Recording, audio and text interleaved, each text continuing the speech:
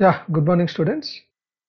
In this video, I will be discussing on what is the criteria to form a good network. Okay, one second. Yeah, so a network must be able to meet few important criteria to say that the network is good. So the first one is the performance.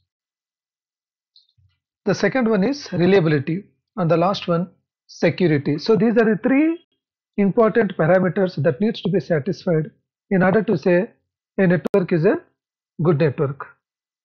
So let's see what is this performance, what is this reliability, and what is this security one by one. So coming to performance, so performance can be measured in many ways. So normally we are measuring in terms of transit time and also response time, or we can call it as a transmission time. Okay. So what is transit or transmission time? It is the amount of time required for a message to travel from one device to another device. For example, there is one system 1 and system 2. The time taken to transfer the data from one system to the other system, we call it as a transmission time. Okay. And the second one is response time. It is nothing but the elapsed time between an inquiry and a response. So the delay we can say.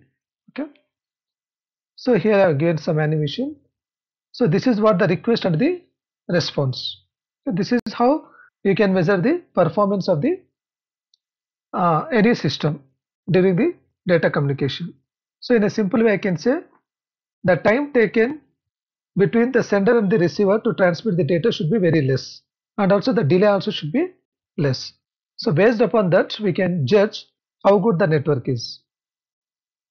So the performance of the network is mainly depends upon three things, that is the number of users using the media, the type of transmission media that you are using, so whether you are using the coaxial cable or twisted pair cable or optical fiber cable. So based upon that also we can say the performance is increased or decreased, and also the efficiency of the software that you are installed in that particular communication channel. Okay, so these are the three important parameters or the uh, uh, device what I call say things or entities that mainly depends upon the performance. So the performance is often evaluated by two networking parameters, that is throughput and delay. Okay, just now I turn on transmit time and the response time. So we can measure in terms of throughput as well as delay. So what is throughput? Throughput is the rate at which something is processed, or I can say the rate of successful message delivery over a communication channel. For example, there is sender 1 and sender 2. Sender 1 is transmitting data to sender 2. If I am transmitting 5 packets from sender 1 to sender 2, so how many packets are successfully received at the sender 2 or a receiver? We call it as a transmission throughput. So I can say still in a simple way, throughput is nothing but the number of packets that are successfully received by the receiver. That's what the rate of successful message delivery over a communication channel, we call it as a throughput. Or I can say network layer refers to the amount of time it takes for a packet to go from one point to the another point. We can say it is somewhat delay. So this is what the throughput and delay. So don't confuse with the throughput and delay. Throughput is nothing but the number of packets that are successfully transferred at the receiver side, whereas delay is nothing but the time taken to reach that packet. Like 10 packets are received. So we can say it is throughput is 10. So each packet has took 2 seconds to transfer from source to destination. Then I can say delay is 2. So mainly we can measure the performance in this throughput and delay. So next is reliability, very very important. So network reliability is measured by the frequency of failure, the time it takes a link to recover from the failure. So normally we will think that reliability means always the system should work 24/7. No. So reliability is not like working or uh, the system should not fail for a longer time. It doesn't mean that the failure of the system will happen. So once the system get failured, how much time it has taken to recover it back. So during that we can measure the reliability. Okay.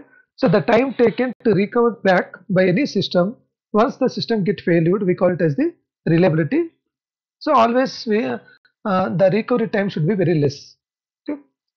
So here I have given one more point. The probability of the system keep being available over certain period of time. So not to get failure always.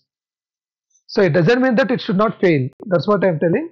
If it failed, so how much time it has taken to recover back. That shows the how much good the system is. So and the last one is security. So security is nothing but giving some authentication to the user for user authentication, as well as in order to protect the data, we need to maintain the confidentiality of data. So here are some network security issues: protecting data from unauthorized access, protecting data from damage and development, implementing some policies and procedures for recovery from breaches and data losses. If something happens wrong and if the data get lost, then there should be some mechanism to recover that data.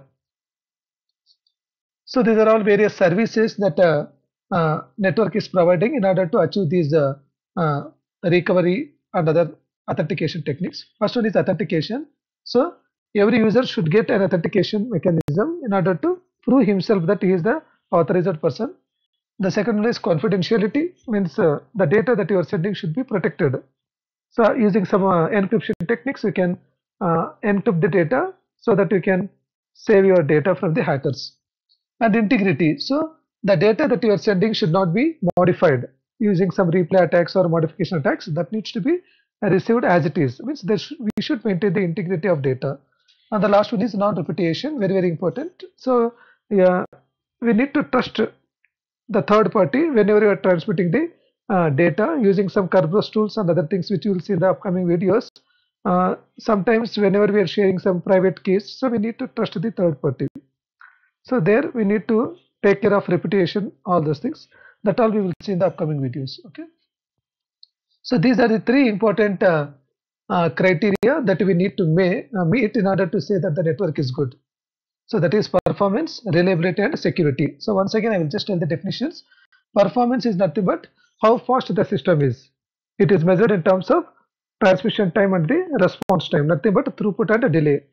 Throughput is nothing but the number of packets that are successfully transferred, and the delay is nothing but the time it has taken to transmit a single packet from source to destination. The other one is reliability. So it is nothing but how efficient the system is. Means it has to work for a longer time. So in case the system get failed, how much time it has taken to recover back. That time should be very less. Okay. And the last one is security. So there should be some security mechanism or the policies in order to protect the user as well as the data. Okay, thank you. Hope so you enjoyed the video. Thanks for watching and subscribe my YouTube channel for more videos. Bye.